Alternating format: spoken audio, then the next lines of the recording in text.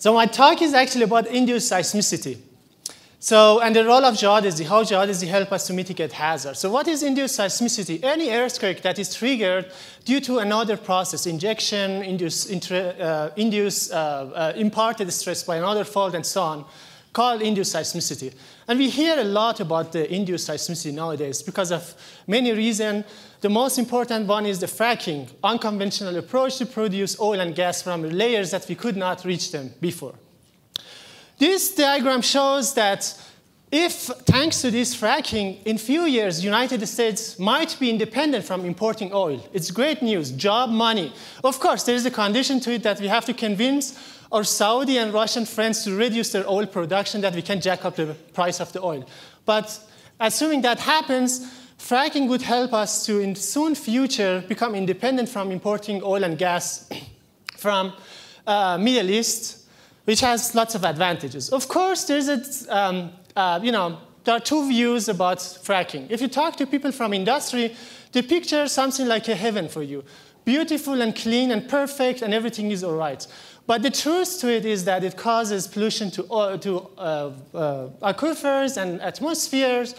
Explosion happened at the sites, and also earthquake triggered as a result of that. At least we have this intuition.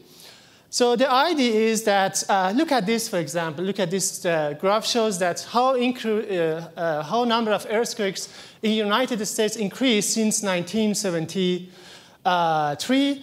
For almost 30 years, we had about 800 earthquakes larger than 3. But for a period of 2009 until 2015, we have 1,500 earthquakes. That is overlapped with the period that we have increase in the injection. So it's intuitive to guess that there is a relation between these two. But what we can do, on one hand, we have money and job and home. On the other hand, we have these all hazards and these downsides. So there is no way to stop fracking and injection associated with that. But we have to come up with the approach to live with it. And that's where I want to present to you great ideas, new vision, and great data that we get from geodesy, in particular spaceborne radar interferometry, that help us develop a framework that allows to mitigate hazard at the same time use the data. So this is a movie which is supposed to show you how INSAR works.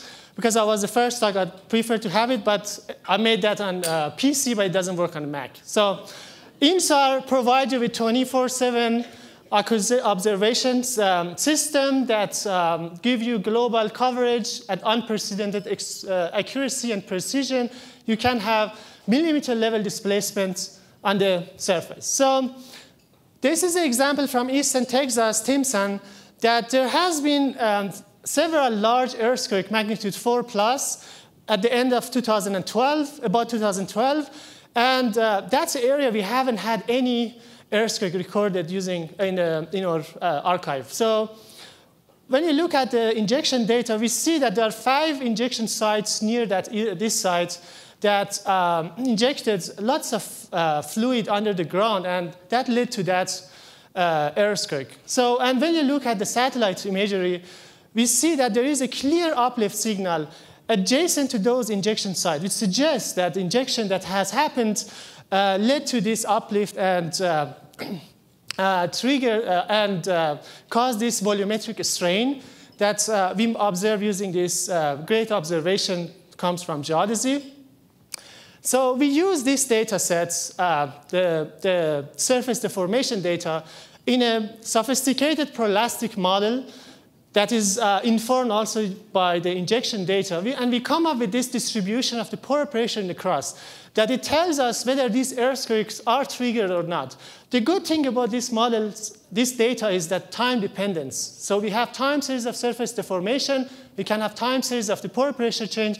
And that would help us to come up with the strategy for injection, because pore pressure is not going to stay high always. Once you have a good observation and understanding of what happens on the crust, on the surface, you can come up with this strategy for injection. Tell people when they are injecting too much, they raise the stress to the level that they may trigger earthquake. And at that moment, they have to reduce the pressure injection And when the pore pressure diffuses to the hot strike, they can increase that. And that's a very novel thing that we have only from geodesy. And this is observation, unique observation that we have from radar interferometry. Thank you very much.